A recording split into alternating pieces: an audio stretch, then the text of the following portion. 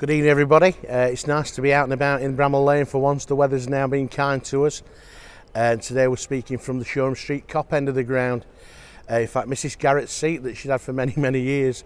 We always think of the Cop as being a new stand.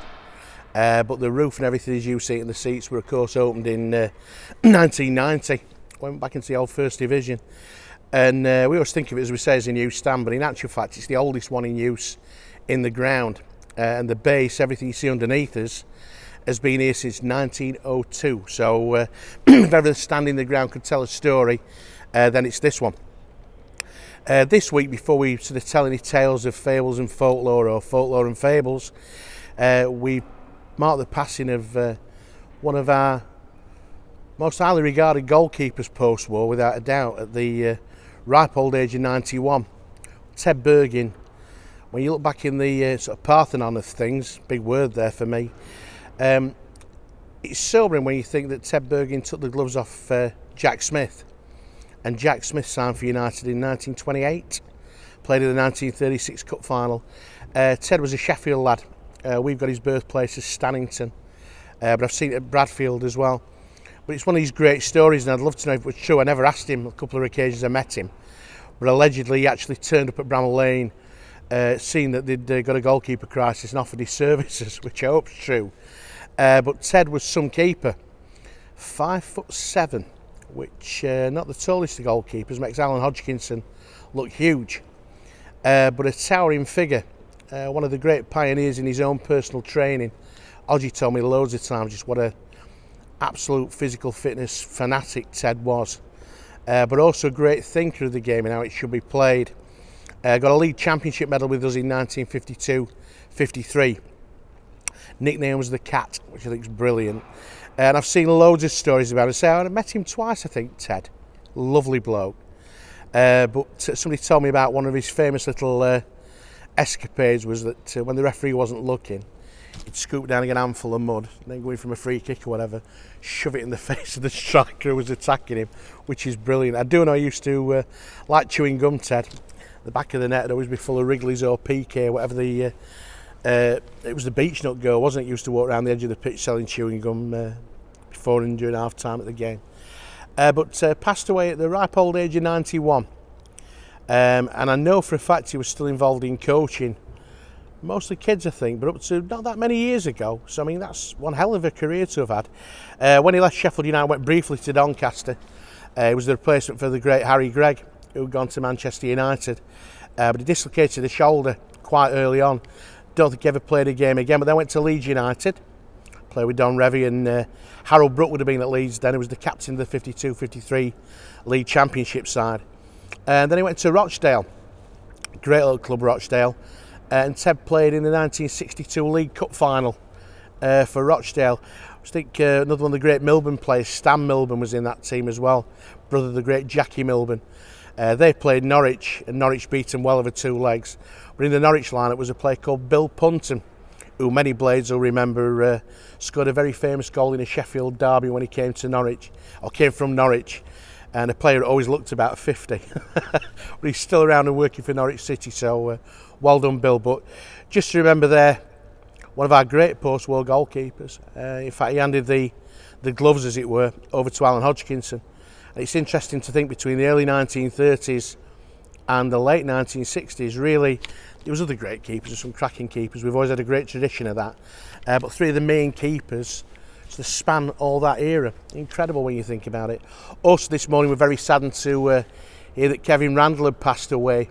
If you're a Chesterfield fan, Kev Randall is a legend. One of that great team that they had there with Ernie Moss and players like that. We knew a different Kevin Randall, and he came to work under Neil Warnock, first as the reserves coach, and did very well. We won the old Central League with him as manager, and then he went to be head scout for Neil, and he worked with Neil, I think, at Palace and Leeds as well. But he was here for quite a long time, was Kevin, and we were all talking in the tea room this morning what a proper football man he was, but also what a nice man. Great sense of humour, and one of those great people to have around the ground in the club at that time. So in both cases, in Ted Burgin's case and also Kevin Randall's, the sincere condolences of everybody at Sheffield United Football Club go out to both their families, and we thank them both for the service that they gave us. Tomorrow our opponents of course are Bristol City, and it's the first in one of 4 cup finals. Every game is a big game at Bramall Lane, the last 4.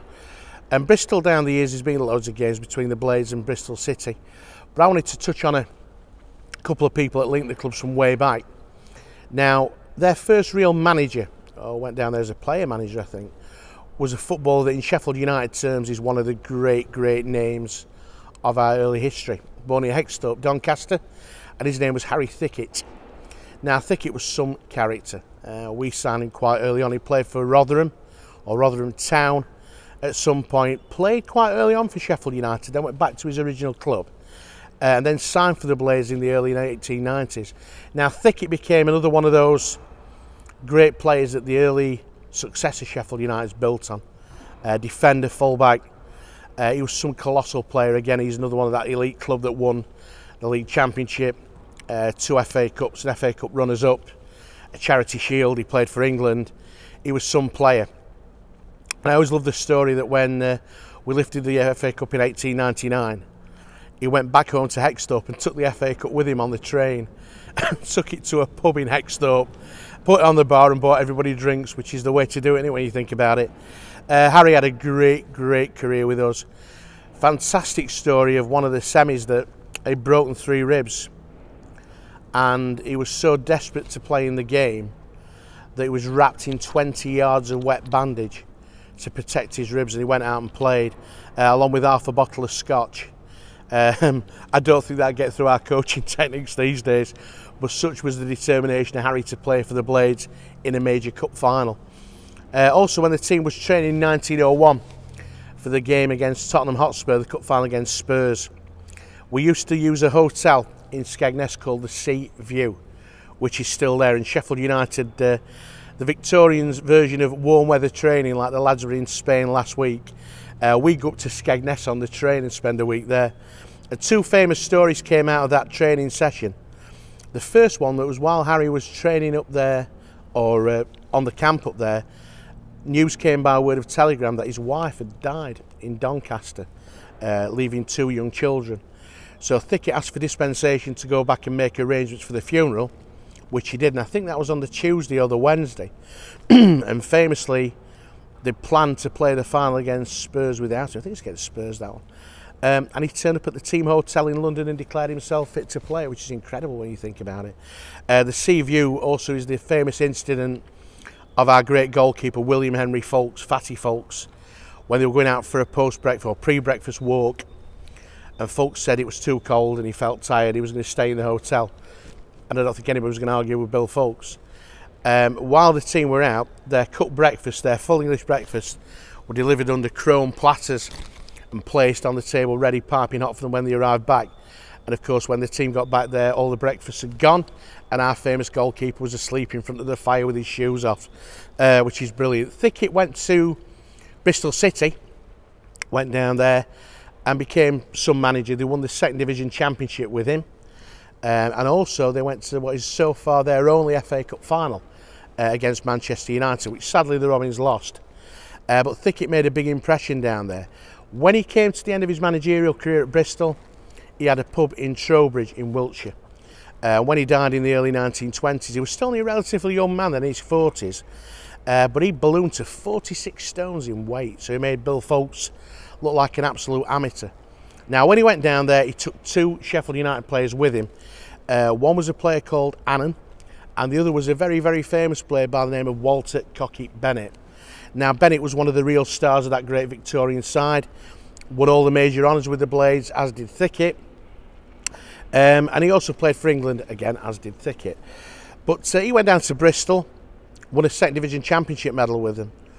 But he and the family couldn't settle down there. So in 1907, when he still should have been at the peak of his playing career, bear in mind this is a top-flight football player, he decided to leave Bristol City and return to Doncaster. He came from quite near to Thicket.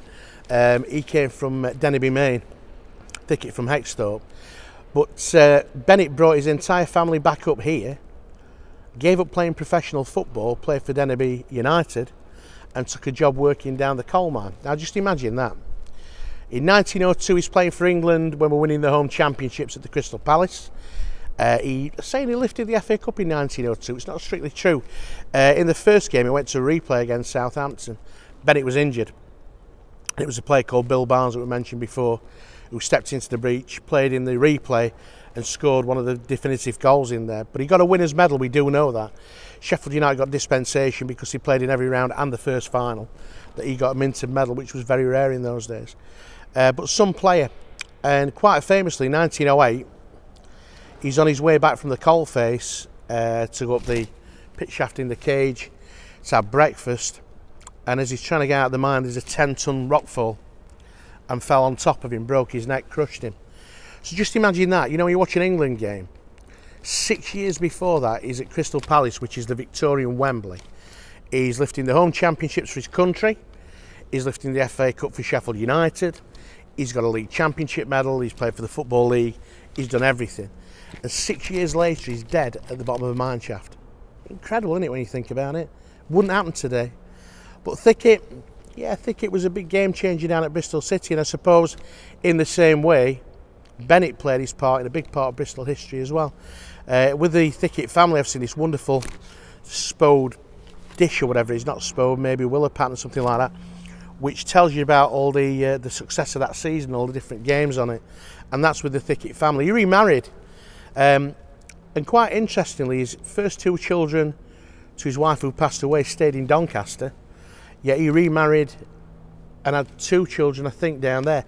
But all over Bristol, Gloucestershire, Wales, Doncaster, there's Thickets galore, and they're all pretty much related to Harry. But he didn't have a long life, unfortunately, as we say, died in the early 1920s. So there's a couple of great connections with the Sheffield United of the past and Bristol City's illustrious past, their cup final and their second division championship, and also a few memories of the great Ted Burgin, Sheffield United in England, and a loyal club servant in the shape of Kevin Randall. We hope the near capacity crowd tomorrow, it's going to be buzzing here at Bramall Lane. Get yourselves down early. There's loads going off. These are all finals. We need to get behind the team and enjoy a fantastic game in what should be superb conditions.